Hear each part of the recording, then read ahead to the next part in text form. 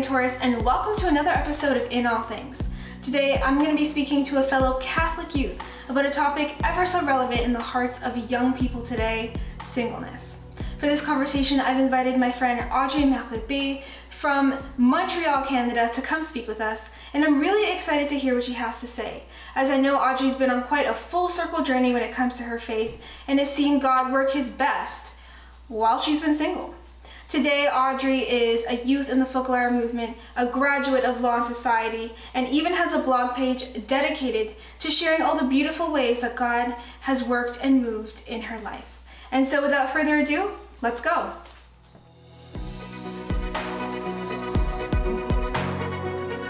So Audrey, welcome to the show. Thank you. Thank you for having me. It's great to see you again. I'm very excited to speak today about singleness. How do you feel? Are you ready? I'm ready. I'm excited too. That's good. It's quite a topic. It is.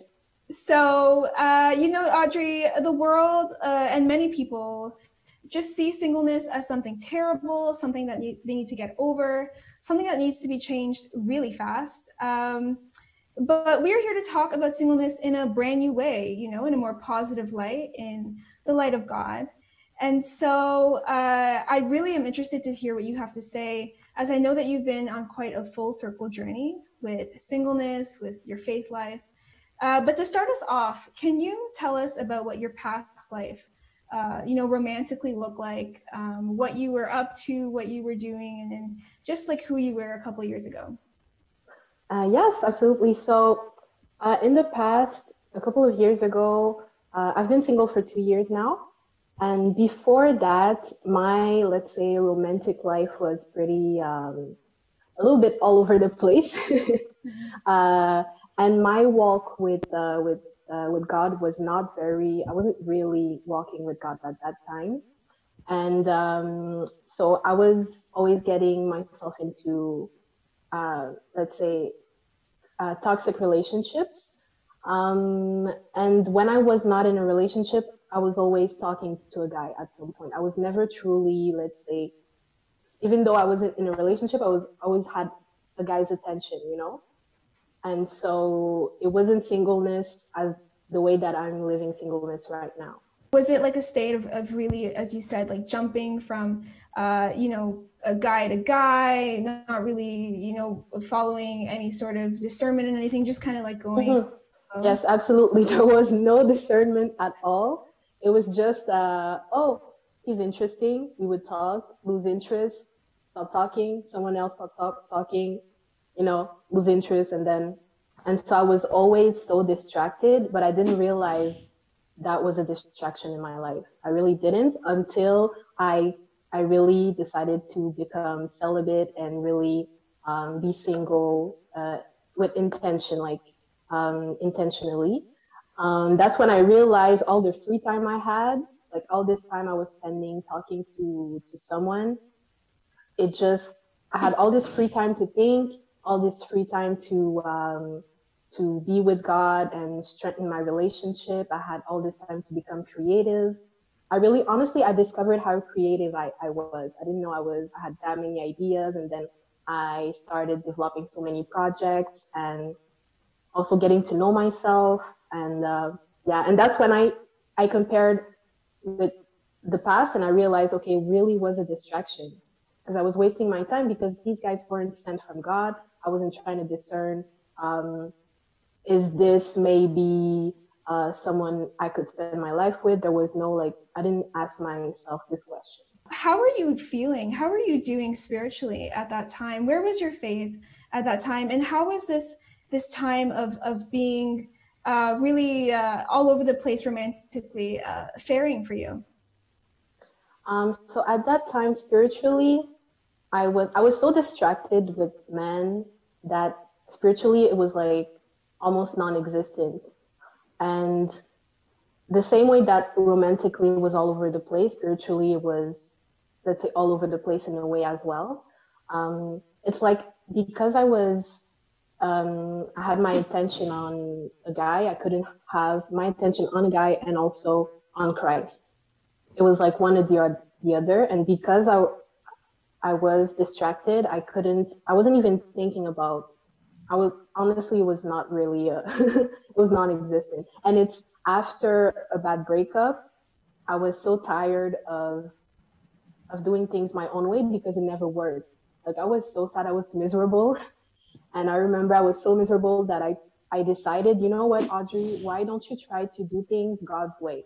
Because I would let God do things in my life, but romantically, I never even thought about, well, why not do it the way God would want you to do it?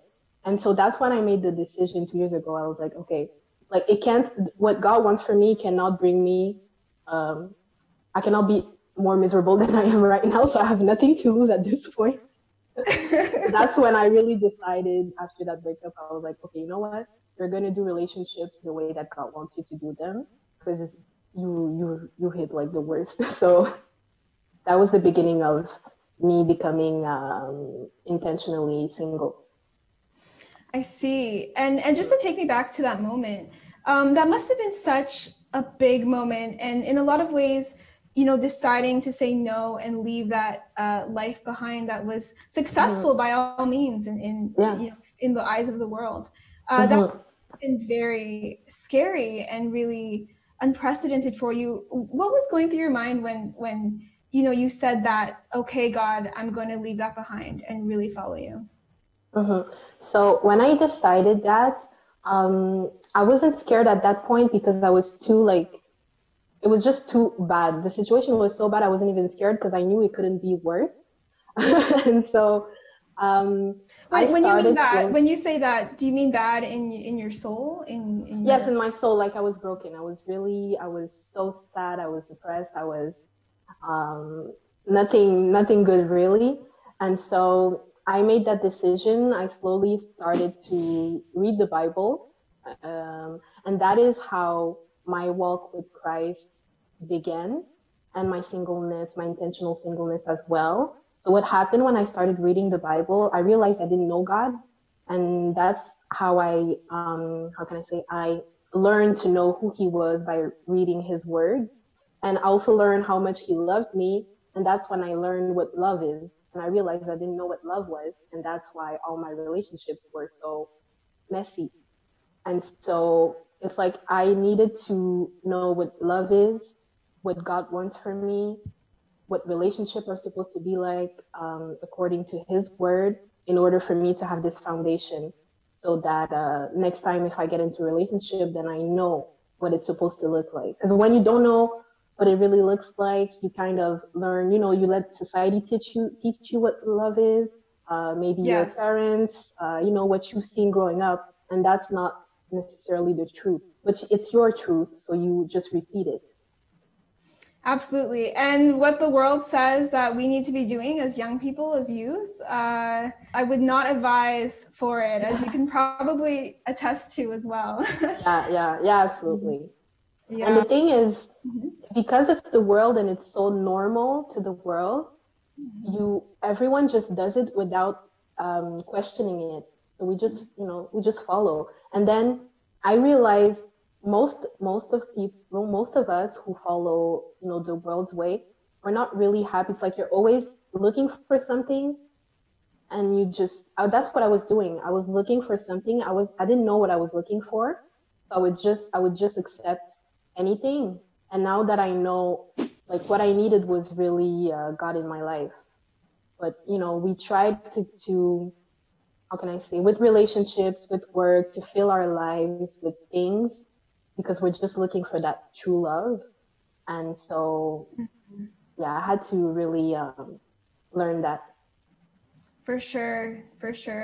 Yeah, I heard that the ways of the world, and I'm sure it's the same when it comes to, being in relationships, being single or whatever state we're in, that the ways of the world are very much like salt water, that you drink salt water, but really it just ends up like harming you more and making you more thirsty, just to like a point that it never ends and you just can't do it anymore.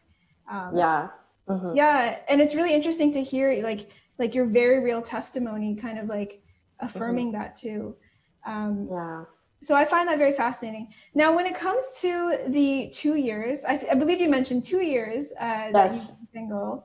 Yes. What kind of breakthroughs, spiritual breakthroughs or growth have you seen in your faith that just weren't possible when you were in relationships? So in these 2 years, I've seen like a lot of breakthroughs. So if I go back when I had that breakup, I decided, okay, God, get into my relationships and my life romantically, started reading the Bible. First breakthrough was really learning what love is.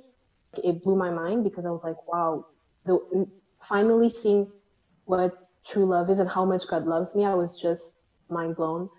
And also, another breakthrough was knowing God. I realized I didn't know God. I knew about God, but I didn't know really who He was. And that's something you really need to. You can't just go to church on Sunday to know that. You really need to read the Bible to uh, to have God speak to That's you through His big. Word. That's really big. Mm-hmm.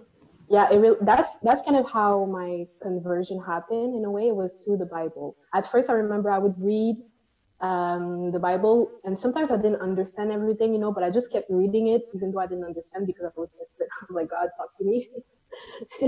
And the more I read it, the more I understood, and the more that's how God spoke to me through His Word. And so that was the beginning, the first few months of the beginning of my transformation. And then I had the opportunity to go to World Youth Day in Panama in January. And I remember we had a a mass, and then it was for the pilgrims, before going away. And I remember I prayed and I asked God to change my heart.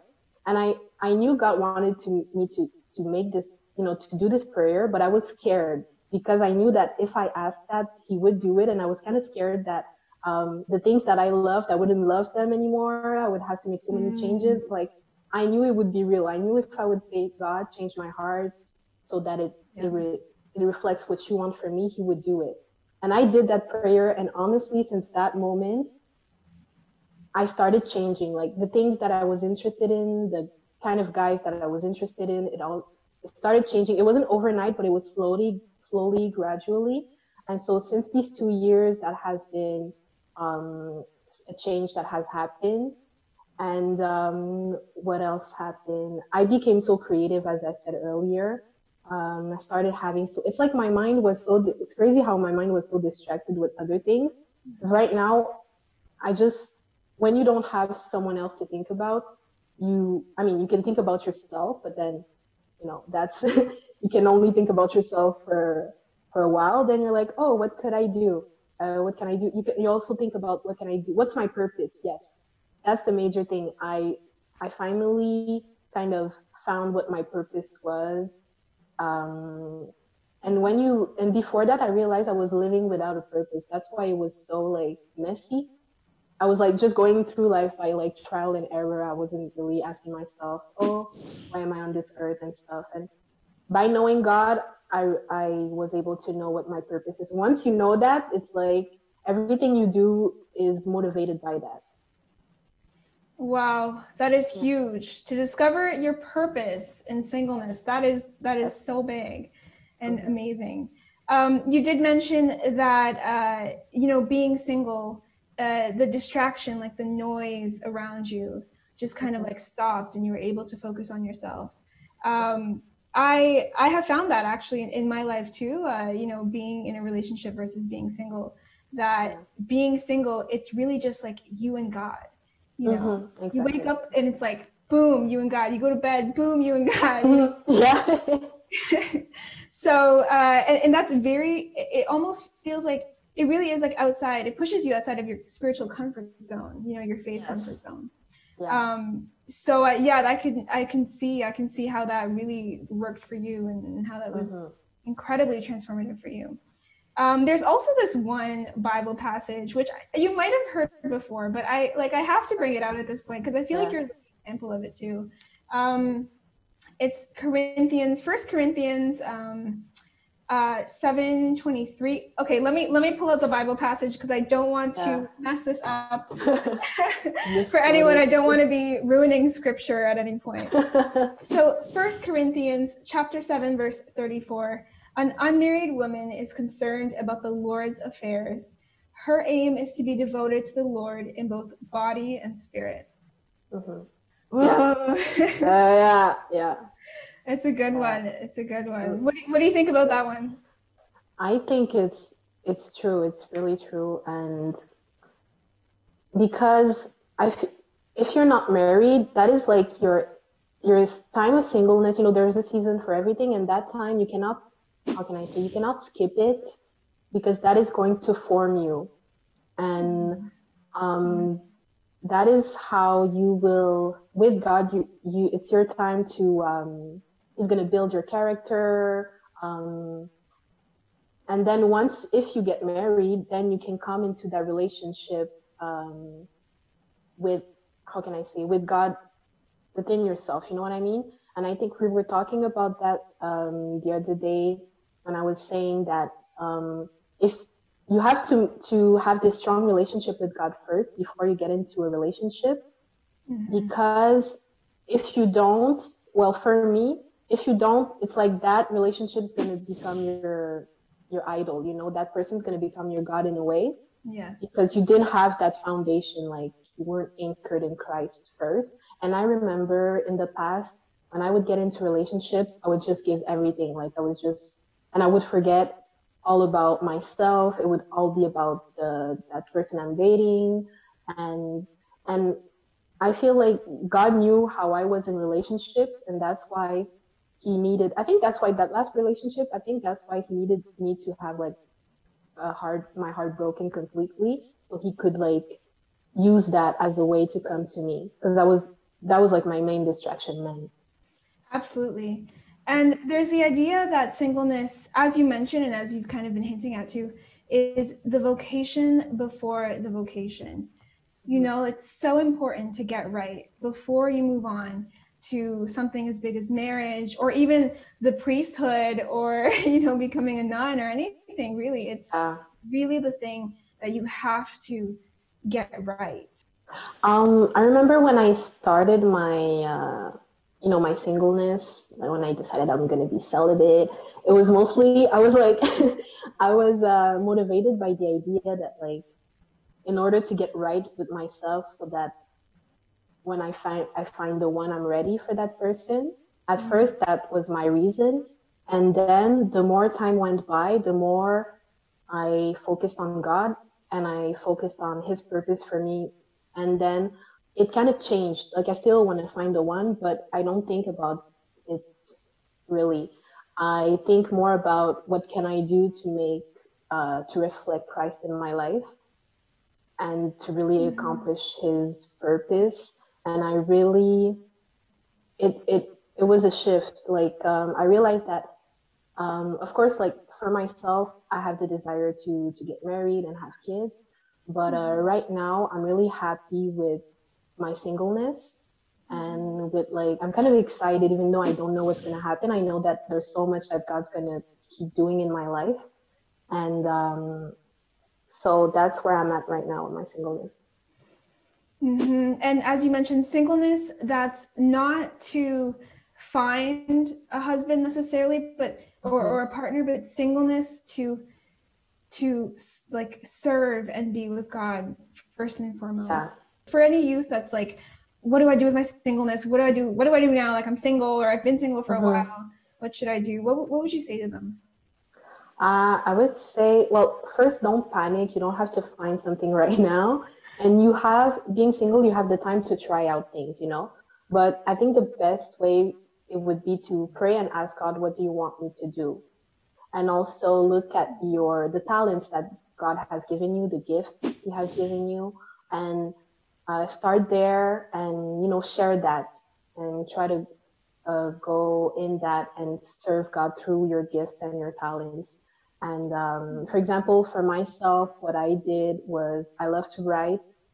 And with my walk with Christ, I just decided one thing I find very important is testimonies and sharing your story, because it can be a way for someone else's salvation. It can be a way for someone else to know Christ, you know? And I just felt like God loved me so much. I was like, okay, I need other people to feel the same way. And so I created my Grace Advantage, which is an Instagram page where I share testimonies of how God changed my life and changes it, daily. And so I write a lot, and that was a way for me to use a gift that God gave me to share it with the world. And also it was a way to be creative. Mm-hmm. And that was actually something that I wanted to bring up too previously. The blog page, the beautiful blog page that you have where you share your testimony and you share how God has blessed you. It's so beautiful. And Thank you. I think it's an example of just something that would have absolutely not been possible not being single. No, I would I would be too distracted knowing myself. Mm-hmm. And For also sure. like you have the time to reflect. And it's like God can't really do anything in your life if you don't make the room for him to be in your life. And so wouldn't have happened. Mm-hmm. And some beautiful, I would say some beautiful graces have come out of your blog page as well. Just some people reaching out to you or some people expressing that they were moved by what you posted. I don't know if you have any stories to share. Yes, I'm always so like surprised by people sending me private messages and telling me, "Oh, I really like what you're doing." I remember one post where I had the most reaction was a post that I did about celibacy and waiting to have sex till marriage. And I had a lot of comments on my page, but I had a lot of private messages. Some people who were like, didn't necessarily want it to share with on the comments because everyone sees it. But they came to me, they were like, "Oh, thank you for this." And strangers, like it's so special, like especially because with social media, it's strangers. And they're so touched, and I'm like, wow, because to me, it's just me writing my thoughts and also what God tells me, and just posting it. To me, it's very simple, and I always try to. I've shotted some like messages just to remind me, like, don't stop. Even if you don't feel like it, you really need to. You don't know who it's going to bless. Even if you feel like it's nothing, I cannot judge that it won't go to someone's heart, and you never know. So that's why it's so important to share. Just share. Mm-hmm. And look at that, God like inspired you in your singleness, and it's just like becoming fruitful and multiplying from there. Wow. Absolutely. One thing too that I want to ask as well is that we talk about singleness in a joyful way, in just a very like filled with God's grace and happy way. But does that mean that there isn't some sort of pain in singleness, some sort of suffering? Yeah, there is. There is, because like what I said, it's really learning patience, um, and being patient is difficult. It's really difficult because you don't know when. It's not like waiting for something when you know it's gonna happen. It's like, oh, okay, I just have like a couple of months, okay.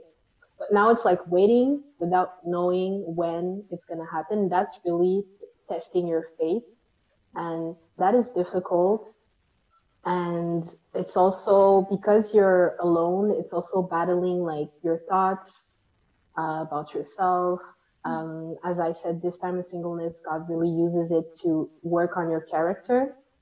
And for God to work on your character and building it and strengthening it, it takes, you have to go through some pain, and also I'm learning a lot of things, and that's difficult. It's also with society, everyone's always like, "Oh, do you have a boyfriend? Do you have a girlfriend? Like, oh, how come you're still single?" And it's also always, for me, what's difficult, it's constant discernment. Like each time there's a guy that comes into my life, I always have like, before anything, I always have to like, okay, is this person going to be a distraction? And I pray about it, then I'm like, sometimes I'm like, can I get like a third confirmation, guys? It's also always, it's like the work of letting go of what you know is not, who you know is not the one. That's difficult as well. It's also like discipline. Yeah, discipline is difficult because you have to Yes. really choose to wait for what's better instead of settling for what's like good enough, you know? And I have A lot found that of, it's also a big, you know, every day that you wake up, you have to say your yes. Like you have to give Mhm, to God, especially living in the world, you know, some mhm, people are in university, you know, hanging out with friends or, you know, meeting people, I don't know, and it can get yeah, tough sometimes, but you have to, yeah, you know, it's a constant yes in every scenario. yeah, absolutely. It's also Mhm. like battling temptation daily. Mm, Like yeah. it's it's a lot of like I would say like mental work. Like okay, focus on this. You know, always trying to like no, okay, stay on the right path. You know, Yeah. that's Yeah. difficult. Yeah. So at least, you know, if someone's watching and thinking that we mean to say this is like a fairy magic Mm-mm, it rainbow isn't. time of just easiness, that they know that yes, this is beautiful, it's a fruitful time, but it certainly still has its moments and its struggles. Yeah, yeah, and you Um, really have to before going into being intentionally single. You really have to mhm, have the right motivation. If your motivation is wrong, you'll fail each time. You know, and mhm, so get into it with the right mindset. You know. absolutely. Yeah. And so, is there anything that you would like to add? You know, if there's any young person watching that has been struggling with their singleness or is considering entering into singleness, is there anything that you would like to leave them with? So if you're a word of encouragement would be patient with yourself. It's it's not going to be easy, but it's worth it. And trust God in it. If you're not trusting yourself, at least trust God and trust that He will do amazing things in your life during this time. And really hang on, you know, and keep praying and find what the most helpful thing is find something in your singleness, find something that you're passionate about, where you can serve God through it. And also having like friends that are in the same, finding a community or some people who are going through the same singleness stage is really good. Because if you're surrounded by like couples, it's going to be hard. It's going to be No, it will really hard. not be easy. Yeah, no, it won't. And yeah, give yourself patience and grace. Beautiful. And Mm. so, Audrey, this has been a wonderful talk. Thank you so Yes, much for being on the show, thank you. being here and sharing your testimony, your Thank story. you for having me. Thank you. And God bless you, Audrey. I wish you all the God best bless you. in You whatever state too. you're in and how long, Yes, however long it lasts. yes, amen. You too. Thanks. All right, everybody, that is all for today. I hope that you enjoyed this conversation with Audrey. I know that I sure did. If you'd like to rewatch this episode or check out other In All Things episodes, you can do that at saltandlighttv.org. And while you're online, why not find us on Facebook, Instagram, YouTube, and Twitter. Thanks again for joining me today. I can't wait to speak to my next Catholic youth. And until then, God bless.